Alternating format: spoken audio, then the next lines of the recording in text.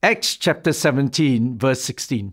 While Paul was waiting for them in Athens, he was greatly distressed to see that the city was full of idols. The Apostle Paul would go down in history as one of the greatest communicators of the gospel.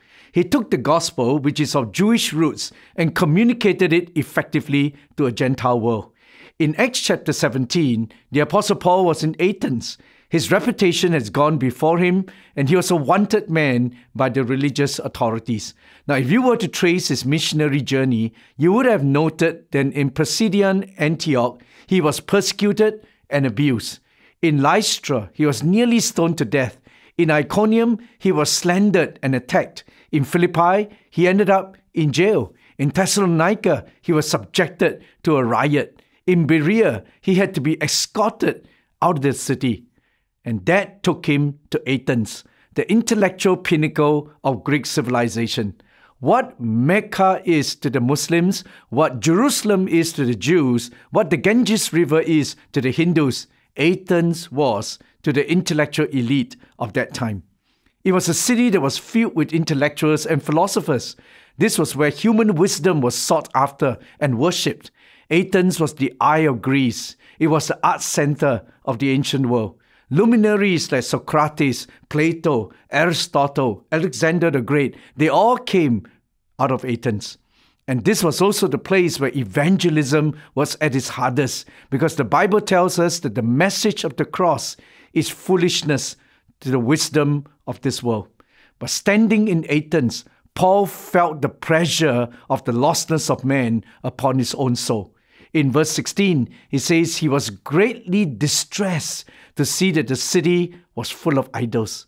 Now, this has got to be the inner posture of the evangelist. And this is what we need to see Singapore turn Godward.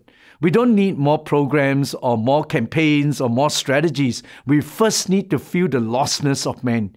And you and I can never effectively communicate this gospel to the lost until we first feel the pressure of the lostness of man within our own soul. And we can never turn Singapore Godward until we can feel the lostness of man upon our own soul. And when I think about our unsaved loved ones and colleagues and friends and neighbors, do we feel their lostness? Do we value their souls? You know, in Luke chapter 15, Jesus told us 3 parables that spoke about the value of lost people. Luke chapter 15, verse 1 to 7 talks about the lost sheep.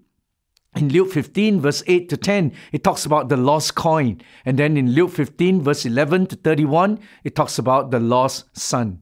And in each of these parables, the focus is not on those who remain in safety, but rather the concern is always on the one who was lost. And this is true throughout the earthly ministry of our Lord Jesus. And in each instance, something of great worth was lost, and the owner must go through much inconvenience and pain to find it back. And what a fitting picture of the value of the human soul in the eyes of God. The highlight of each of these 3 parables are found in the closing verse, and every one of them speaks of the value of a human soul. Like Luke 15, verse 7, Jesus said, I tell you that in the same way there will be much rejoicing in heaven over one sinner who repents than over 99 righteous persons who do not need to repent. Luke 15, verse 10, in the same way, I tell you, there is rejoicing in the presence of the angels of God over one sinner who repents. Luke 15, verse 32, but we had to celebrate and be glad because this brother of yours was dead and is alive again. He was lost, but now am found. And ladies and gentlemen, that's the value of the human soul. So the question I have for all of us today, do we feel the pressure of the lostness of man upon our own soul? And I think this is where we must begin in order to turn Singapore Godward. Amen.